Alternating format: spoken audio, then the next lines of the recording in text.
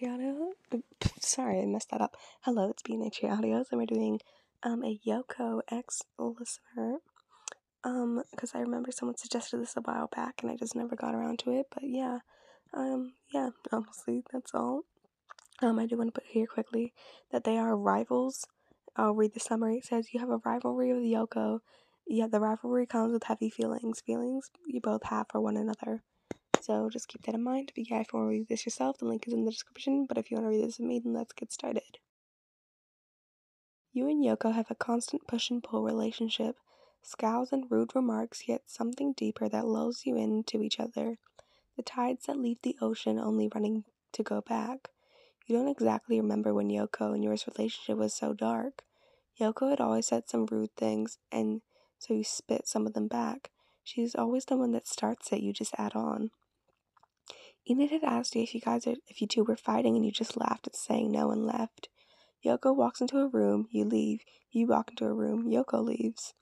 It's kind of always been like that, but you want to say, stay, you don't want to go. Something about her pulls you in. Maybe it's her long dark hair, or maybe her perfect lipstick shade. Perhaps it's the fact that she's so beautiful. But he thought it was crazy to think such thoughts. After all, you two absolutely despise each other. Something about you attract Yoko, like a moth drawn to light. But she never went to you. She stays away from you. She hates you. She hates your weird smile, your lame eyes and hair. She despises how your face crinkles in a certain way that fits your face perfectly when you laugh at someone's dumb jokes. Yet something inside of her wishes she was the one to make you laugh. Was that strange? She watches you with a glare as you talk with your friends across the quad. Enid sits behind her and sips on her drink. Why are you so effortlessly gorgeous? Something up, Yoko? Enid asks, making the vampire turn to her. No, not really, she says, glancing back at you. Looking at YN again, Enid says, with a hinting tone in her voice. Yoko scoffs, laughing before turning away. No way, I can't even look at their stupid face for more than a minute, she says, and Enid giggles. Are you sure? Yoko looks to you as you tuck a piece of hair behind your ear. Looking at some of the boys in front of you, Yoko tightens her grip on the straw. She's watching closely.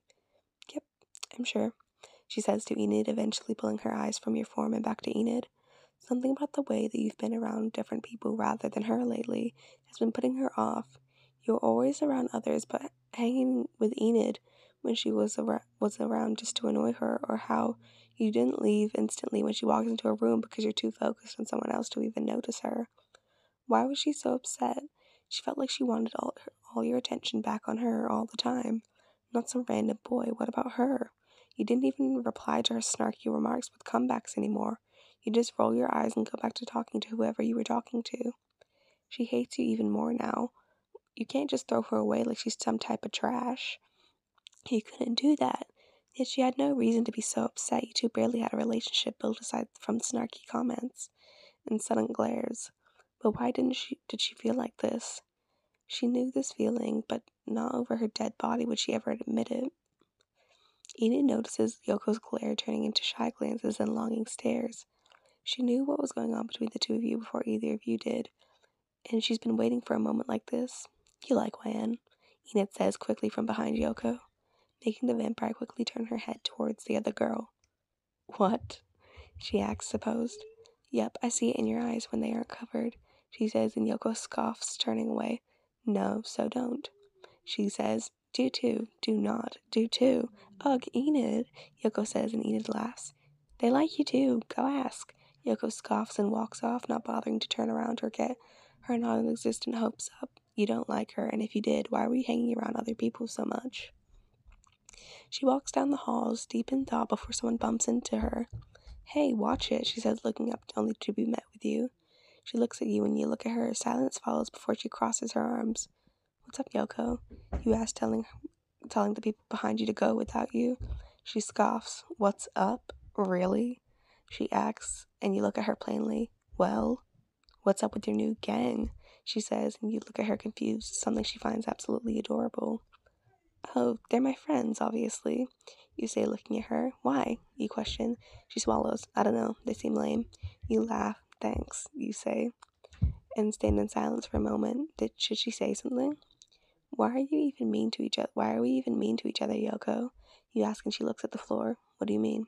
She asked. I don't know. I mean, we weren't really, like, friends, but we aren't really enemies, you say, fiddling with your shirt. I guess it's just you seem like to be really nice, and I don't want to be your enemy. You say. She looks at you. That sucks, she says, and you roll your eyes. Suddenly the air in the room is warm. Why are you even hanging out with your quote-unquote friends, she asks. And you make a confused face again. Well, I mean, they're my friends, so, you know.